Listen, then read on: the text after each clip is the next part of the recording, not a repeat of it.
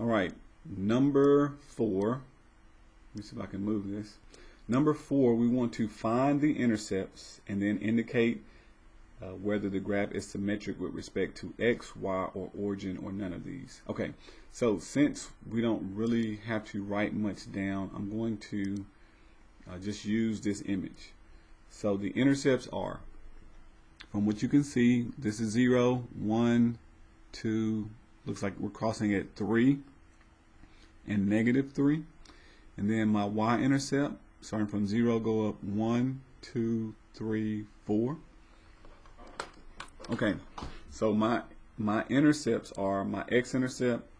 One of them was -3 because we went left 3 and then 0. My other x-intercept was +3 and then 0. And then the y-intercept was 0. You stay at the origin and you go up 4. So 0, 4, 0, 4. So these are our intercepts, okay?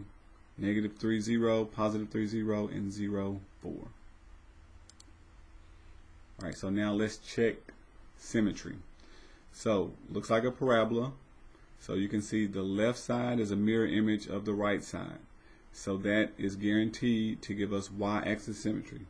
So I'm going to check y-axis. Now let's check x-axis. Alright, so if I were to take the piece above the x-axis and I flip this right below, I would need to see that same U-shape, but I do not. So it does not have x-axis symmetry.